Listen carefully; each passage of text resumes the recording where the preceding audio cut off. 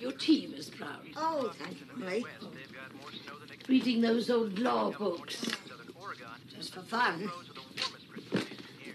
Now, you're not forgetting, I'm not going to be here tomorrow. What a pity. And I have a lot to do at home. And Christmas is only 3 days away. Have you started dinner? Oh, yes, Mom. A dozen hot dogs with French fries, if I heard right. Molly, I can't help it if I have strange cravings. Miss Brown. Wait a minute. Molly, listen. Officer McCarthy, shot recently by escaping convicts, is recovering nicely in the local hospital. However, Mooney Pulaski remains at large, armed and dangerous. Did you hear that, Molly? Did you hear that?